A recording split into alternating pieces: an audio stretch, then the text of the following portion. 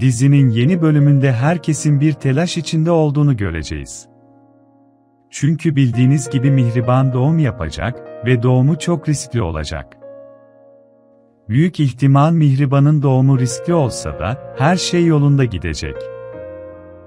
Ve Rıfat'a sağ salim tehlikesiz bir şekilde bir evlat verecek.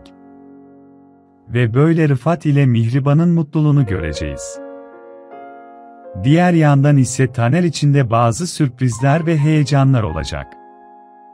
Çünkü yeni bölümlerde Taner, Selma'nın karşısına evlilik teklifiyle çıkacak. Tabii ki Selma bu teklifi kabul edecek. Gönül Dağı dizisini sevenler yorumlarda kendi düşüncelerinizi yazmayı ve videoyu beğenmeyi unutmayın. Bir sonraki videoda görüşmek üzere.